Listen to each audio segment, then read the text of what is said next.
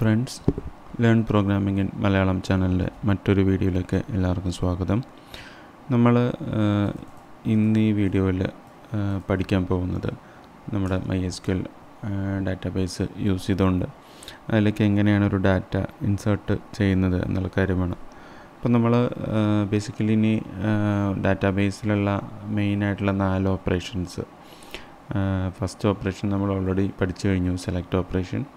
ഇനി insert operation, പിന്നെ update operation, delete operation.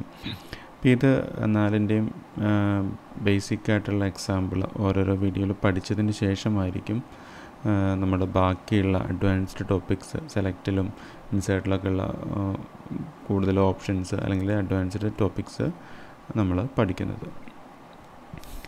ഇത് നമ്മൾ കഴിഞ്ഞ വീഡിയോയിൽ പറഞ്ഞ നമ്മുടെ ഡാറ്റാബേസാണ്. ഇതിൽ നമുക്കിപ്പോൾ ബേസിക്കലി ഇത്രയും ഡാറ്റ അവൈലബിൾ ആണ്. ഇതിലേക്ക് ഒരു പുതിയ റോ എങ്ങനെയാണ് ഇൻസേർട്ട് ചെയ്യുന്നത് എന്നുള്ളതാണ് നോക്കുന്നത്.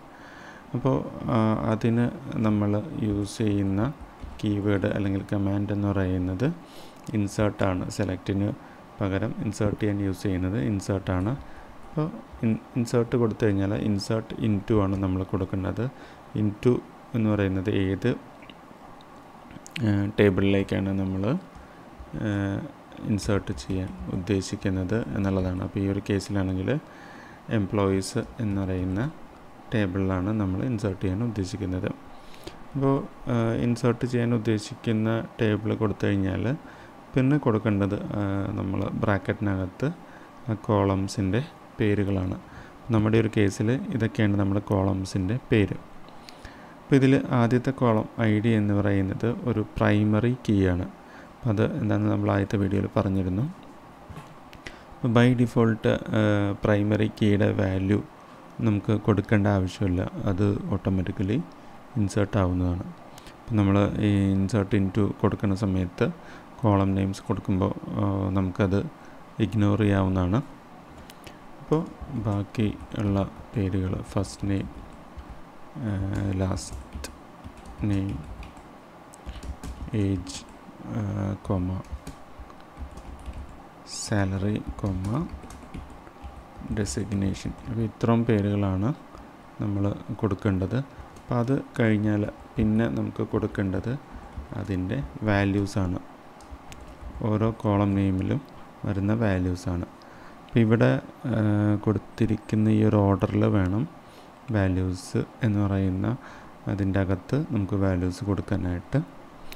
ഇതിൽ നമ്മൾ ഇപ്പോൾ ഫസ്റ്റ് നെയിമിൻ്റെ വാല്യൂ ഇവിടെ കൊടുക്കുവാണ്. അപ്പോൾ അത് കഴിഞ്ഞാൽ സെക്കൻഡ് നെയിം നമ്മൾ കൊടുക്കുന്നു, പിന്നെ ഏജ് കൊടുക്കുന്നു. അപ്പോൾ ഏജ് ഒരു ഇൻറ്റീജർ വാല്യൂ ആണ്, അപ്പോൾ അതുകൊണ്ട് അത് കോഡ്സിനകത്ത് കൊടുക്കേണ്ട കാര്യമില്ല. അതുപോലെ തന്നെയാണ് സാലറിയും നമ്മൾ നമ്പർ അല്ലെങ്കിൽ ഇൻറ്റീജറായിട്ടാണ് കൊടുത്തിരിക്കുന്നത്. അപ്പോൾ ടേബിൾ സ്ട്രക്ചറിൻ്റെ കാര്യങ്ങൾ പഠിക്കുന്ന സമയത്ത് നമ്മൾ ഈ ഇതിലുള്ള നമ്പർ, സ്ട്രിങ് അങ്ങനത്തെ കാര്യങ്ങളെക്കുറിച്ച് ഡീറ്റെയിൽ ആയിട്ട് പഠിക്കുന്നതാണ്. ഈ ഒരു എക്സാമ്പിളിൽ ഇനി നമുക്ക് ഡെസിഗ്നേഷനും കൂടി കൊടുക്കണം. അപ്പോൾ അതും കൂടി ഞാനിവിടെ ആഡ് ചെയ്യാണ്. അപ്പോൾ ഇത്രയും കൊടുത്തു കഴിഞ്ഞാൽ നമ്മുടെ ഇൻസേർട്ട് കമാൻഡ് അല്ലെങ്കിൽ ഇൻസേർട്ട് ക്വറി കംപ്ലീറ്റായി. നമുക്കത് ക്ലോസ് ചെയ്തൊരു സെമിക്കോളൻ ഇടാവുന്നതാണ്. ഇനി നമ്മൾ ഇത് മാത്രം, ഈ ഒരു ക്വറി മാത്രമായിട്ട് റൺ ചെയ്യാൻ പോവുകയാണ്. അപ്പോൾ അതിന് ഈ ഒരു സിമ്പലിൽ ഞാൻ പ്രസ് ചെയ്യണം. ഇപ്പോൾ നിങ്ങൾക്ക് സക്സസ് മെസ്സേജാണ് ഇവിടെ വന്നിരിക്കുന്നത്. അതുകൊണ്ടാണ് ഒരു ഗ്രീൻ ടിക്ക് ഇവിടെ കാണുന്നത്. അപ്പോൾ ഇവിടെ റെസ്പോൺസിൽ 1 rows അഫക്റ്റഡ്, അതായത് നമ്മൾ ഇൻസേർട്ട് കൊടുത്തപ്പോൾ ആ ഒരു പുതിയ റോ ചേഞ്ച് ആയി അല്ലെങ്കിൽ അഫക്റ്റ് ചെയ്തു എന്നാണ് അതിൻ്റെ അർത്ഥം. ഇനി നമുക്ക് സെലക്ട് ഓപ്പറേഷൻ യൂസ് ചെയ്തുകൊണ്ട് ആ ഒരു ഡാറ്റ വന്നിട്ടുണ്ടോ എന്ന് നമുക്ക് നോക്കാവുന്നതാണ്. ഇപ്പോൾ നിങ്ങൾക്ക് ഇവിടെ നോക്കിക്കഴിഞ്ഞാൽ കാണാൻ പറ്റും ലാസ്റ്റ് റോ ആയിട്ട് നമ്മളിപ്പോൾ ഇൻസേർട്ട് കൊടുത്ത ഡാറ്റ ആഡായിട്ടുണ്ട്. അപ്പോൾ ഇങ്ങനെയാണ് വളരെ ബേസിക് ആയിട്ടുള്ള ഏറ്റവും മിനിമലായിട്ടുള്ള ഒരു ഇൻസേർട്ട് ഓപ്പറേഷൻ ചെയ്യുന്നത്. ഇതിൽ ഈ നെയിംസൊക്കെ കറക്റ്റായിരിക്കണം. അതുകൂടാതെ ഇവിടെ കൊടുക്കുന്ന ഈ ഒരു ഓർഡറിൽ തന്നെ വേണം ഇവിടെ ആ വാല്യൂസ് കൊടുക്കുന്നത്. അപ്പോൾ ഇതിലൊക്കെ ഒരു അഡ്വാൻസ്ഡ് കാര്യങ്ങളൊക്കെ നമ്മൾ വരുന്ന വീഡിയോസിലായിരിക്കും പഠിക്കുന്നത്. അപ്പോൾ ഈ ഒരു നെക്സ്റ്റ് ഒരു 2-3 വീഡിയോസിൽ നമ്മൾ മെയിനായിട്ട് ഈ ബേസിക് ഓപ്പറേഷൻസ് 4 ഏറ്റവും മിനിമലായിട്ട് എങ്ങനെ ചെയ്യാമെന്നുള്ള കാര്യമായിരിക്കും നമ്മൾ പഠിക്കുന്നത്. അപ്പോൾ ഇങ്ങനെയാണ് നമ്മൾ ഡാറ്റാബേസിലേക്ക് ഡാറ്റ ആഡ് ചെയ്യുന്നത്. ഇപ്പോൾ നിങ്ങൾ വെബ്സൈറ്റിലൊക്കെ ഒരു എക്സാമ്പിൾ എടുക്കുകയാണെങ്കിൽ ഒരു യൂസർ പുതിയതായിട്ട് രജിസ്റ്റർ ചെയ്യുമ്പോഴൊക്കെ ഡാറ്റാബേസിലൊരു ഇൻസേർട്ട് ഓപ്പറേഷനാണ് നടക്കുന്നത്.